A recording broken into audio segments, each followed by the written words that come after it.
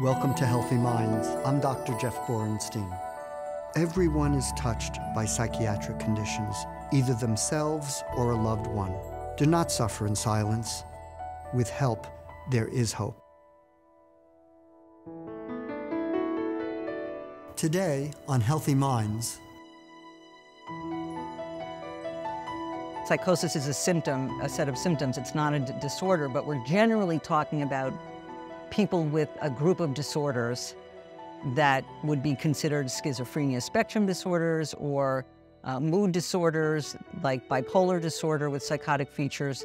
And we're talking about sort of a group of younger people, say, from the age of like 15 to 30. But it's important to note that psychosis can be due to medical condition or substances or medications, and that can occur at any point in life. But when we talk this notion of first episode psychosis, I think people are really referring to this group of symptoms and then associated disorders that occur, schizophrenia-related disorders, mood disorders that occur during this period of, late teenager or early young adulthood. That's today on Healthy Minds.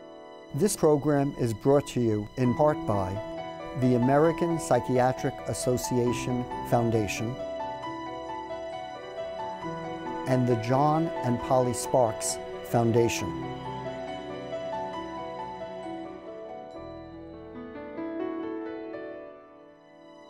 Welcome to Healthy Minds.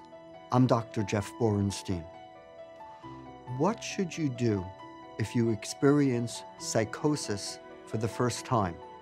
Psychosis includes hallucinations, hearing voices, seeing things, delusions, fixed beliefs that are false, and other symptoms. What should you do? Or what should your loved one do to help you? Today, I speak with leading expert, Dr. Lisa Dixon, about first episode psychosis. Lisa, thank you for joining us today. Yeah, it's my pleasure. I want to jump right in and ask you to describe first episode psychosis. What's it like for the person who's having that experience? First of all, what is psychosis, right? So psychosis is a symptom. It's not actually a diagnosis, but it's a set of symptoms that includes delusions, which are false fixed ideas that the person believes are true, but which, most people in their environment and their cultural context would say are not true. Also hallucinations, which are perceptions that are not sort of grounded in physical reality, like hearing voices or seeing things that aren't there. If you talk to people who are experiencing this for the first time, there's a whole variety of responses. For some, it can be terrifying, scary, unsettling, confusing. For others, it can be fun or reassuring or make you feel good, or if you have a voice that's telling you you're great and making you feel like you're on top of the world, then it can be positive. So there's not like one experience, but I think, and then you sort of say, well, okay, most of the people that I know that have had psychosis are people who have ended up in treatment, right? And so if you end up in treatment, that may be just a subset of the people who experience psychosis. And I actually think, there's some evidence to suggest that way more people experience psychosis than necessarily present for psychiatric treatment. So we have to be a little bit careful. But I think if I reflect on my own family experience and on the experience in my work, the experience of early psychosis, it runs the gamut, depending on how the person interprets it, the context in which it occurs, and the place in the person's life. And it's important to note that When we talk about first episode psychosis, we're generally talking about, again, psychosis is a symptom, a set of symptoms. It's not a disorder, but we're generally talking about people with a group of disorders that would be considered schizophrenia spectrum disorders or mood disorders like bipolar disorder with psychotic features. And we're talking about sort of a group of younger people, say, from the age of like 15 to 30. But it's important to note that psychosis can be due to medical condition or substances or medications, and that can occur at any point in life. But when we talk this notion of first episode psychosis, I think people are really referring to this group of symptoms and then associated disorders that occur, schizophrenia-related disorders, mood disorders that occur during this period of, late teenager or early young adulthood. Excellent description, and I think you're right to say each person experiences it in their own way. This is very individualized, even if some of the symptoms such as hallucinations or false beliefs are common, people experience that in different ways. I want to ask you about the program that you are leading, On Track New York, which has been developed to help people when they experience that first episode of psychosis. One key contextual, couple of key contextual, both scientific and historical kind of information is that schizophrenia, again, that's one of the main disorders that we associate with first episode psychosis, has been thought of as a really highly disabling illness that in which people do not achieve their goals via about work and social relationships and family, etc.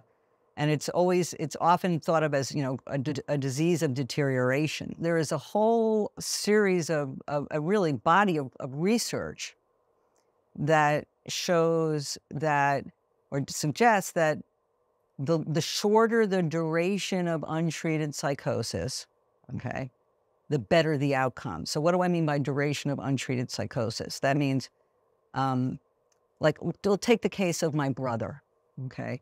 My brother developed psychosis probably when he was about 21 or 22, maybe 19. He didn't get care for several years for a whole variety of reasons. This was a long time ago. We didn't recognize it.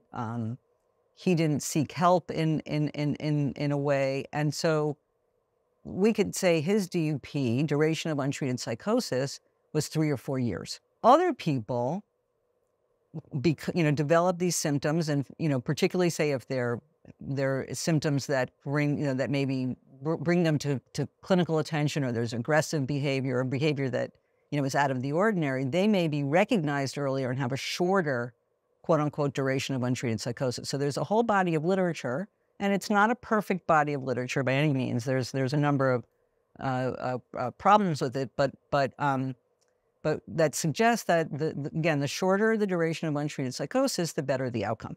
And I just have to say, we don't know that it's cause and effect, but it has led to the hypothesis or the notion that if we can intervene early with young people who develop these symptoms and get them effectively treated and engage them to be effectively treated, then their longer-term outcomes may be a lot better.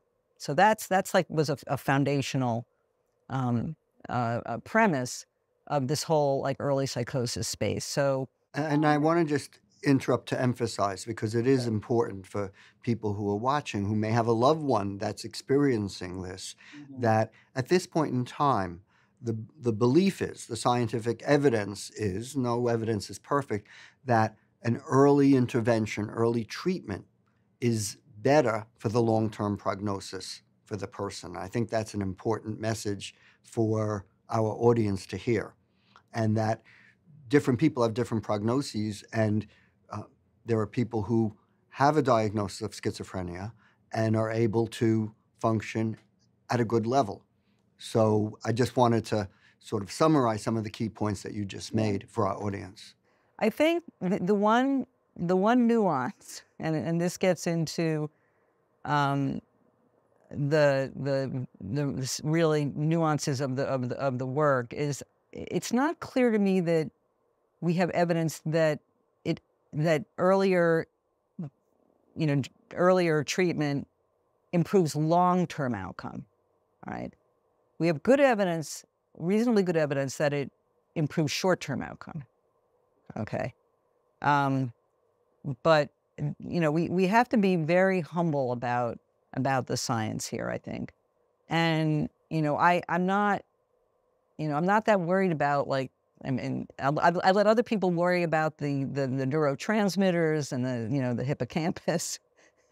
I'm worrying about the person in front of me. Right. You want to help the person. Right. And I love the hippocampus, and I love all the that science. It's just not what I'm good at. So my focus is on trying to bring the best treatment to people whose lives sometimes are really, going off the rails, or they're having trouble.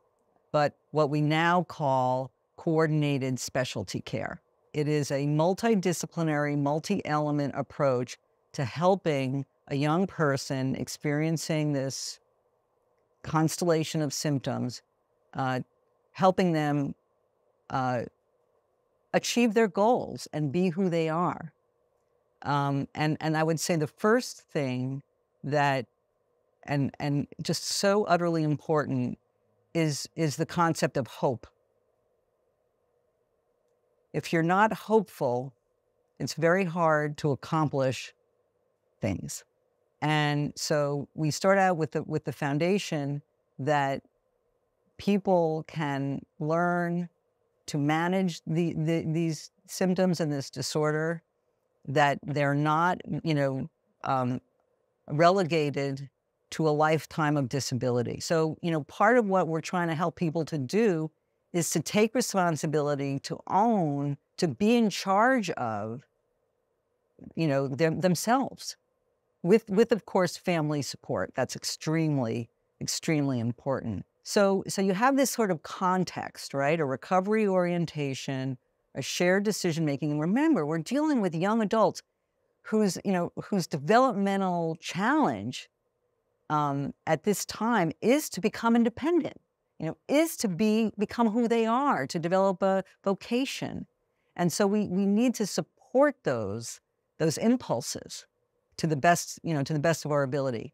And so we have, multiple team members, and I'm going to start with peer support. So what do we mean by peer support? Coordinated specialty care teams and On Track New York teams have individuals with lived experience of illness who work on the programs, who work as a part of the team. And so they can speak from, what happened to them, the lessons they've learned, how to manage. It's a very different, it's not a clinical relationship. And then you have, so we'll start on the medical side. So you do have, a psychiatric clinician, can be a nurse practitioner, it can be a psychiatrist, and a nurse. So a nurse who may bring sort of, more of the medical management to the individual, whether that's healthy living, eating, exercise, et cetera. And then you have what we call primary clinicians, or, depending on the coordinated specialty care model, resiliency therapists, but individuals who might be a social worker or a psychologist who kind of are the main contact. I mean, it's a team-based model, but there's someone who's kind of the quarter, the keeping everything together and being sort of the first point of contact.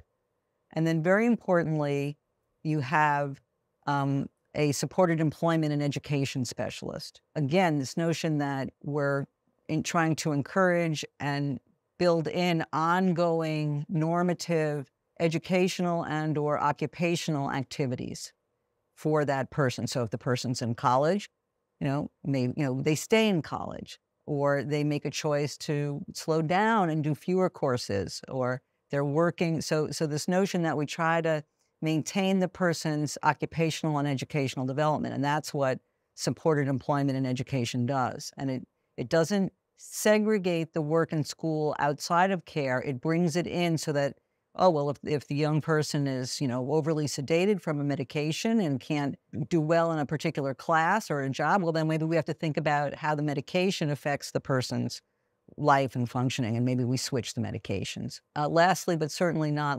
leastly, is family support.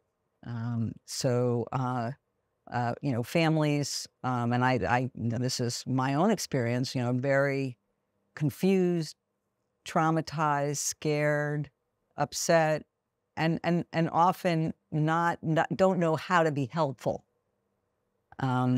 because it's so confusing. So families and young people need their. I mean, we all need our families, right?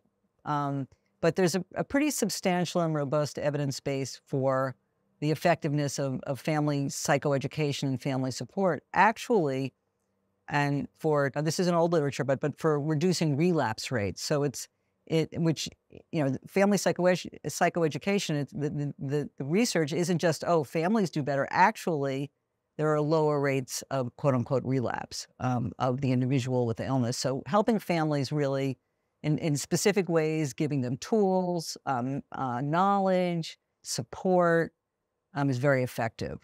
I want to sort of ask about an important issue, and you spoke a little bit about it in the decision-making process, but the issue of adherence to treatment, to a treatment plan. And could you tell us a little bit more about how you're able to engage a young person in the treatment? I can say what not to do. Okay, that's always helpful. Here's your medicine. This is going to help you. Yep. No, that is not how we should work. The first thing is to find out what is important to that young person, right? Whether it's their girlfriend or boyfriend or school or their rabbit, dog, whatever it is.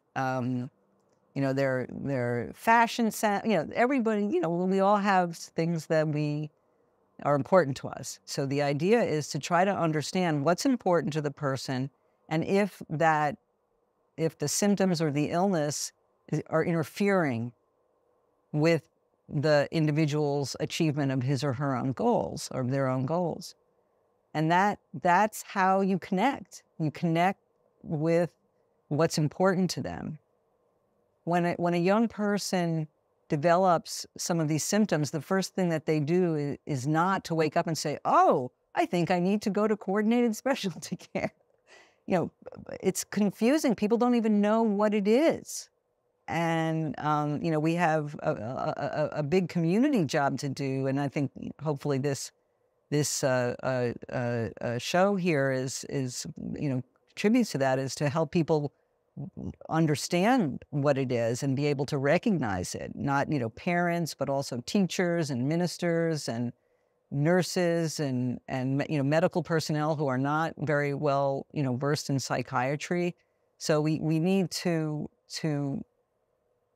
help people identify it. Let me ask you, because obviously you're very passionate about this, and a part of that stems from your own family's experience. What was it like for you at that point when your brother developed these symptoms? I'm trying to kind of answer the question in a way that, like there's sort of the specificity. Well, I was kind of away and I was at college and yada, yada, yada. None of that. I think that the important thing is that it was terrifying. And also, like, my brother, I come from a big family. There's 6 kids, and I'm the 5th, and my brother is the 4th. And so we were, pretty connected growing up. Like, there were like 3 boys and 1 girl at the bottom of the family, and we played a lot of 2-on-2, okay? And I was always like, basketball, and we also played bridge. I mean, we did all these things. And I was always paired with my brother, the one who developed this illness. And so, and he was always kind of in his own head in a little way. Like he was a little bit his own person. And so, and that was like somewhat charming, actually, to me. And so we were close growing up, and it was like, just like, it was such a loss.